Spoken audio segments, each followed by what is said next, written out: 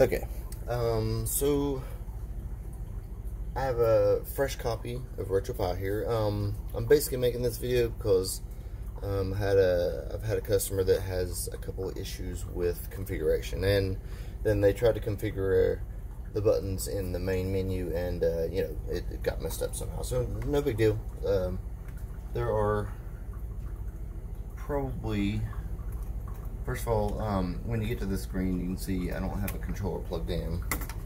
So this is not a controller I have at the moment, but this is also the only Pi.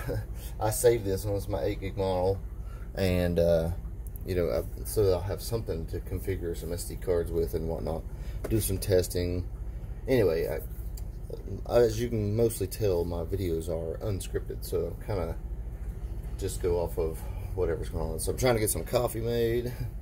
Anyway, so when you're first here, there's a couple little things. I'm just going to show you this super quick. So you hold down A, and it'll say, hey, I found something. So you go up, down, left, right.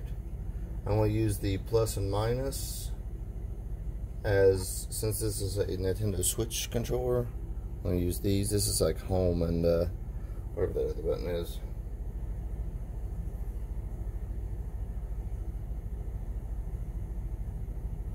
Very difficult to tell, actually. Look closer. My goodness. Yeah. So here's start. Start, select, and then A, B, X, Y, LB, RB, LT, RT, push in, up, down, left, right, up. Oops, I missed one. No, I didn't. Okay. And then your hotkey, I always use the same as a select, which is going to be the minus sign on this one. And then hit OK. Now, one of the things I want to tell most people is that when you get to this point, you know, we have not much to go on. And we're going to need a keyboard, because let's say your controller doesn't work. Now, I have just the standard, you know, crappy normal detail, a normal thing.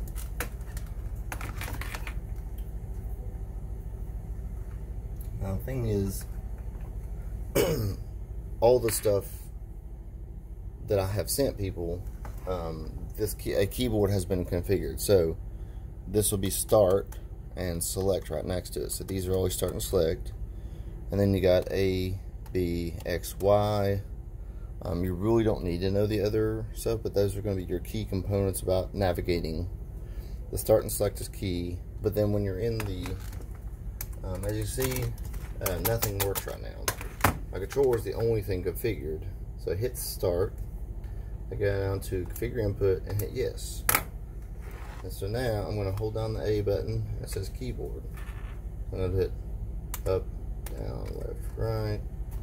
And then I'm going to hit start, select, and then A, B, X, Y. Self-explanatory. Now here's where the part. Let's say you don't want to configure the rest of that stuff. Whatever you chose as your A button at the top of the menu, hold this down for 3 seconds and it'll skip. And I'll skip to the next. Let's see if I got this on. Okay. So I'm skipping all these. However, I want my hotkey, I'm going to still make it as the what I chose for the select button. Okay, and then to get out of this menu, you have to hit the A button, not the enter button, the A button, and it'll save this now.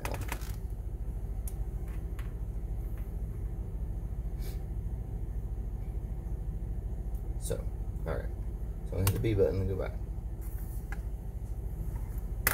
So, navigation with the keyboard, the enter button is going to bring up that menu, which is not what you want. You want to use the A button to go into here, and B button is back. So A. And one of the things you can do to help quickly reset your controller settings is go down to retropie setup, hit A to get in here, and we'll give this a minute. I've never ran it, so it always takes a few extra seconds the very first time you've ever ran the settings menu. I do have it connect to the internet. I don't think that matters, but anyway.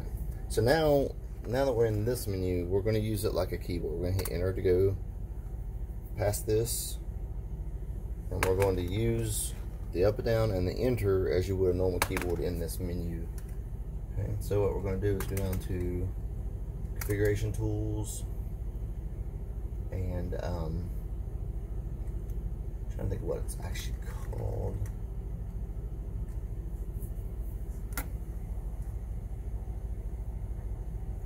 I don't reset my controllers very often,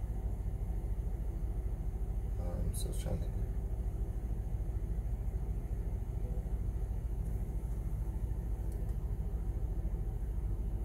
Apologize, I've been in here before. I know it's in here. There's a reset. USB splash screen. Yeah, let's go back. Alright, let's go to. Nah, it shouldn't be in anything else. It should be in the main audio.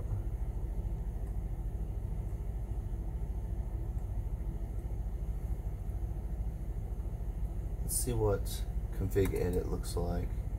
No. Advance. No. Back. So.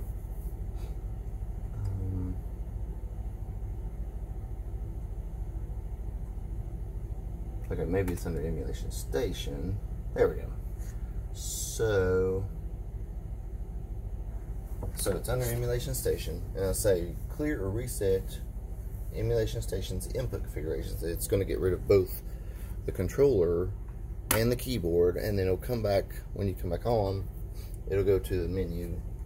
Now I'm in this menu with a keyboard because this is a keyboard functioning menu, so it doesn't matter if I clear this out. Alright, it says, are you sure you want to wipe it out? It'll prompt you to reconfigure the next time you restart. Hit OK. Now I'm hitting the arrow here to go over to cancel and then hit enter. I'm hitting over again to hit back and enter. And then I want to go down to reboot and enter.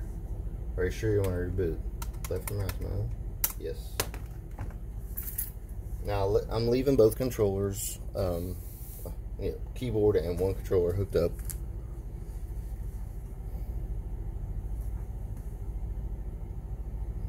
Well, I'll show you what this looks like. And there are tons of videos. I know some of you probably like this is so boring. I've seen this before. But, you know, I just want to show this, and then I want to add an additional configuration section if this doesn't work right off the bat. But we're going to add some, make sure the boss is ensure, yeah. Alright, so here we are back in the menu. I'll hold down the A button, up, down, left, right, start, select, down, left, right, up, down, left, right, hotkey, okay.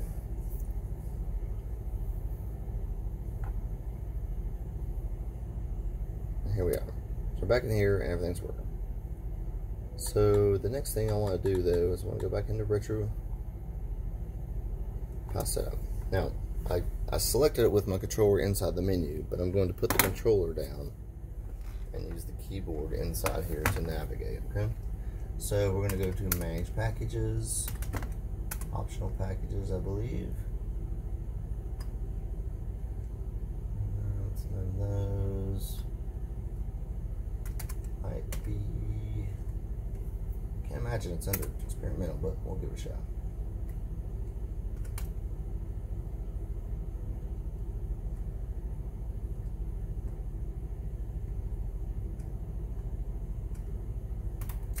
So here's this one, which is the core retro. Here it is. Okay, cool. So we're going to install this. Now I have to be connected to the internet because it's going to go out and download and compile and install this particular emulator. So what I'm going to do is I'm going to stop the video for now. When this gets done, I'm going to copy over some Saturn games. In case you guys haven't seen this before, this is an external hard drive. SD. Looks like a Nintendo cartridge. It's a terabyte. And anyway, I'm going to copy some Sega Saturn games over to the Saturn, and that's just going to be a lot of boring content of watching this install and compile, and then I'm going to copy some files over. Anyway, we'll get back to the menu. We'll just have the generic menu, and I'll show you that how to configure inside there if for some reason the Saturn isn't responding to your controller. Okay.